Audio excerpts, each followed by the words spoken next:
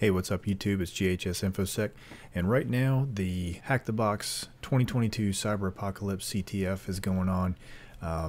Obviously, I'm going to be releasing this video after the CTF is over, so once you see this, the CTF will have ended, and there's a lot of challenges they have on here, so I'm just going to do a few of them. The ones that I find really cool. I'm sure they're all going to be cool. There's 60 challenges in total, and this the theme for this CTF is the Intergalactic Chase. So we're going to go ahead and play CTF.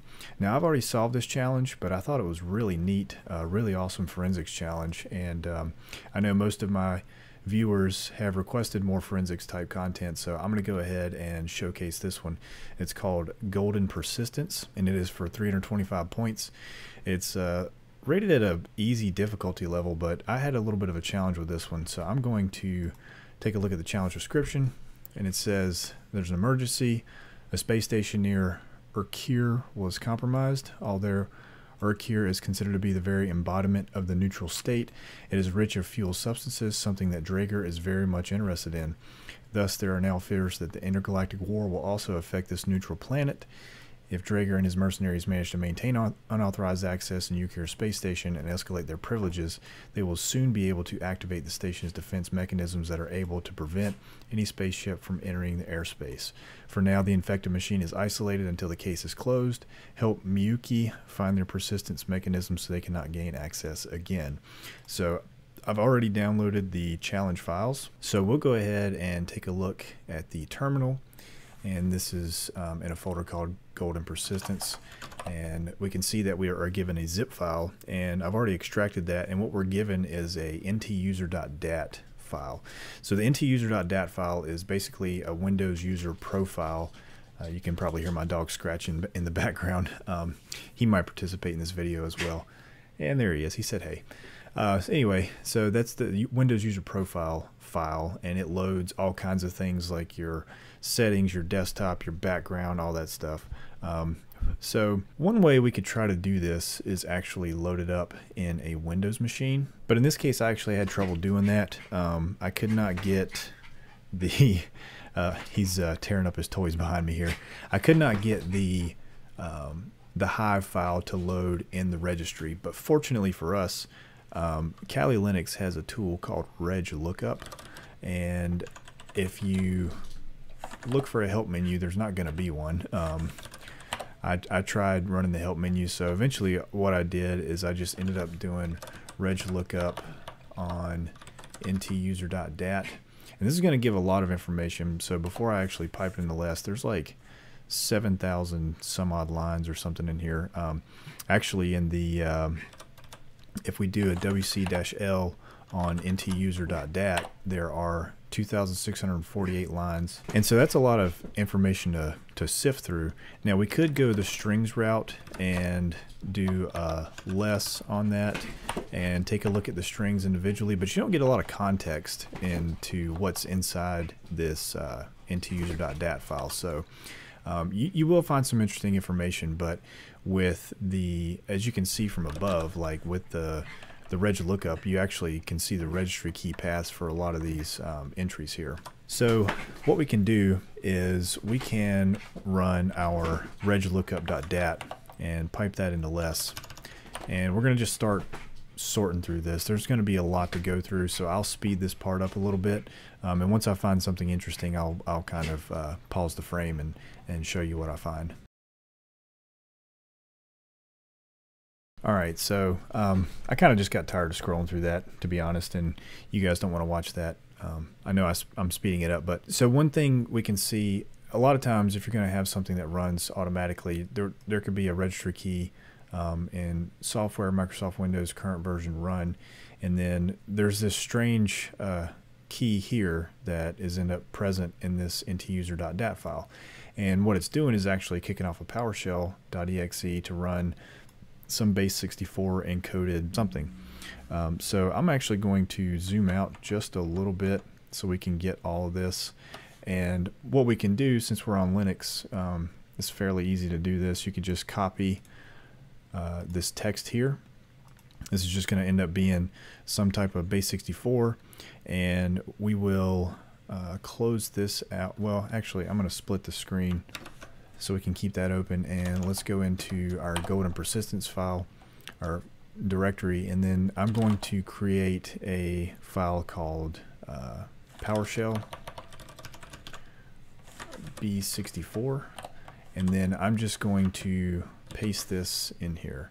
And so we have this for notes for later, and if we cat this file and pipe it over into base64 tag D, we can see that we get a PowerShell script. And so what I'm actually going to do is just go to the top of this thing, and you can see right off the bat it's defining a function called encr. I'm assuming that means encrypt, and then we go down and we're creating various byte objects, and it's doing some operations on the bytes in this, and it's going to return a buffer. And then we have another function called hex to bin, and it defines some parameters we have to use when we're calling this function, and this actually is a mandatory parameter. I guess the string parameter is mandatory. So, and down below that, we actually, after we do the operations on that, we get this these variables called encrypted 1, 2, 3, 4, and 5, and then a final encrypted, which is basically just a concatenation of all of those various variables. And then we're going to run our hex to bin function, and then it's going to run the encr function, and then it's going to store that into a decrypted string, and then it's going to pipe that into IEX. So what we can actually do is we can go back to the top here, and since I'm using tmux, one of the really nice features of tmux is that you can go into a selection mode and just scroll down and copy what you want here. And I don't want this IEX. You guys probably know from watching lots of John Hammond videos that IEX is invoke expression. So whenever it gets piped into that, or if an expression starts with that, it's going to actually invoke something. And we don't know what this does yet, so we don't want to do that. We can just kind of let this thing do its magic and basically decrypt itself. So now that we have that copied, we can actually go back out and, well, we can keep it zoomed in. That's not a big deal. Let's vim script.ps1, because this is a PowerShell file, and with PowerShell core you can actually run PowerShell on Linux. So I'm going to set paste, and then I'm going to paste all this in, and we have our PowerShell script. So let's go ahead and make sure that we have everything that we think we do. So it starts with function. That's what it should start with. So I think we're good to go. So let's go ahead and try and run this. And I'm just doing this for demonstration purposes, but this was the problem that I ran into.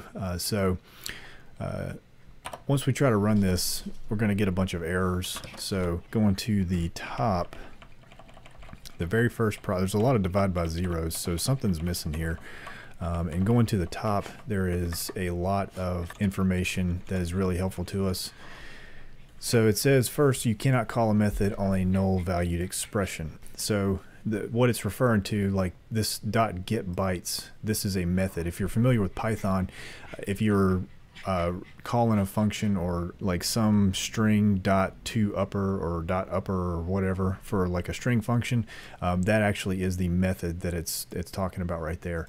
And the null valued expression it's referring to is this, but we'll cover that in a minute. The other problem we have is, since we're not on a Windows system, we're not going to be able to get anything in this path. And so we've got to figure out how to get this data, these keys, HKey, current user, software, ZYB, some other stuff, and then this key here. So we've got to be able to get that data. But fortunately, since we have our reg lookup tool, we can actually find that stuff in the registry of this NTUSER.DAT file. So I'm going to go ahead and zoom back out and come on over to this other window, and let's go to the top, and let's actually not zoom in. I just killed that. Okay, all right, whatever. Okay, so let's actually not zoom in. let's go open up our script 1, and I believe it starts at line 62 or somewhere about there. Okay, since we know we have these 5 encrypted things we're looking for, I'm actually just going to copy this and paste it down below. So, and I'm going to put a space actually in here so that way we can see what it is we're looking for. And then I'm going to delete this line, oh,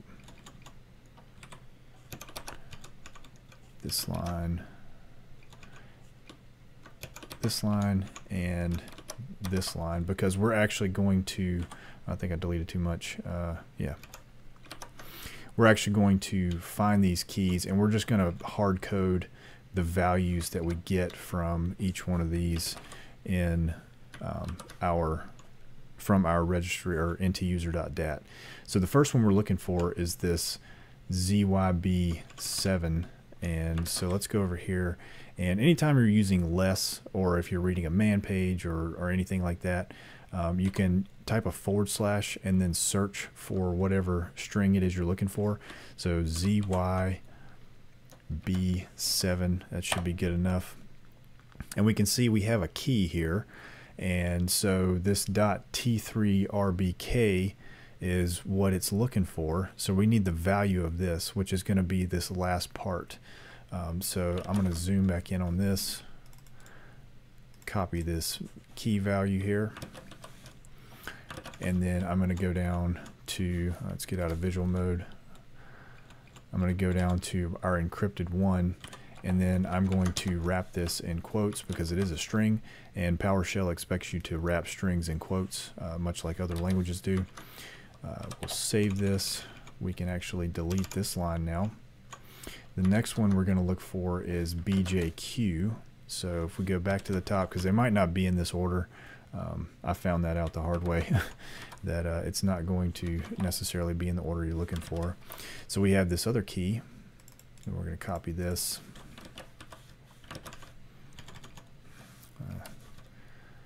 Keep doing that. It's force of habit. You forget you do something.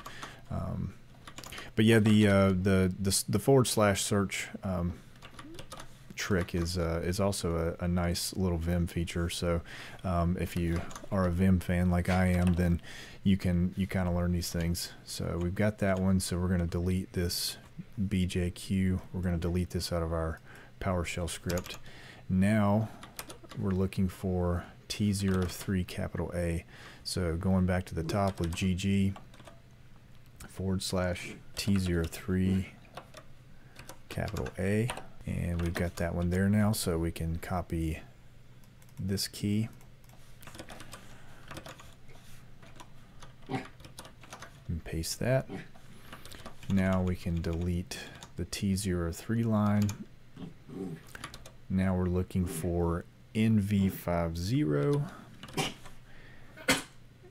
And actually, I think I saw that one over here. Yeah, that one actually is right here. So I'm just going to go ahead and zoom back in and get this key here.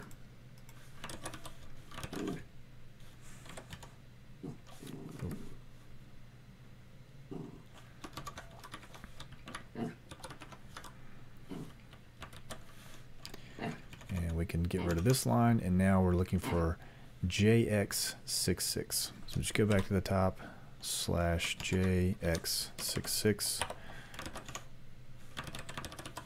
and we get our last key. So we're not out of the woods yet.